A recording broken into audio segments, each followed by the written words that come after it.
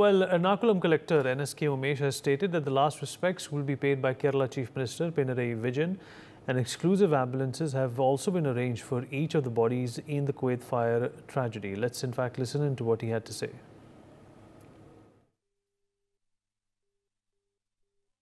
Be moved here, and the last respects will be paid by the Honourable Chief Minister of Kerala, the ministers of the Kerala Cabinet, the local people representatives and their bodies. We have arranged exclusive ambulances for each of them, along with a pilot vehicle by the police. Norca department has arranged the ambulances, so we will ensure the smooth transport of these bodies to their home places. We have already got their addresses verified. We have got their death certificates. We have got clear identifiers so that there is no last-minute confusion.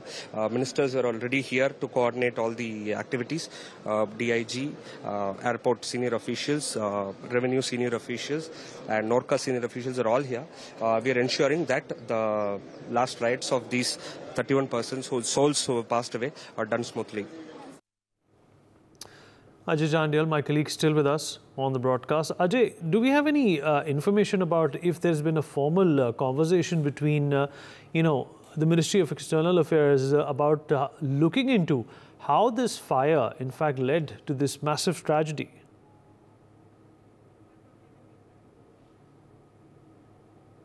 Ajay, if you're there with us? Yes, please.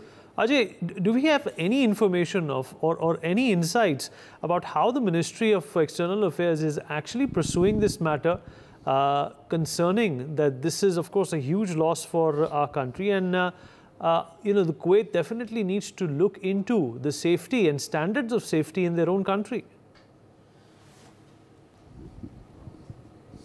Well, yes, what we have observed, and even the family members are appreciating this, that immediately after this incident, what generally happens, that whosoever goes to the foreign country, for any of the other country, they go for their bread and butter.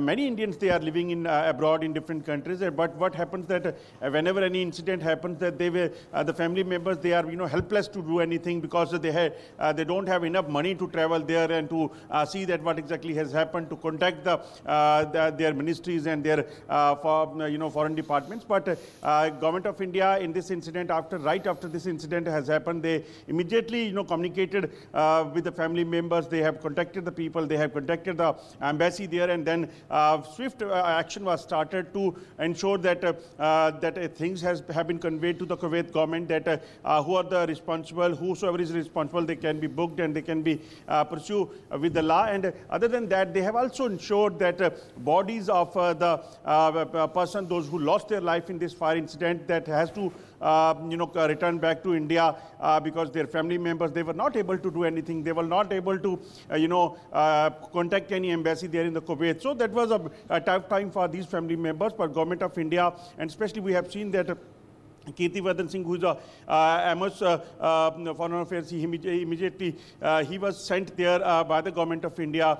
Prime Minister himself, he have shown his pain for the loss of their lives, and he have deputed a minister to go there and then definitely communicate with the government in Kuwait, and then also take back the bodies of the people, those who have lost their lives. So that shows that how swift action was taken by the Government of India this time to ensure that at least the family members, the families, they can, they can at least go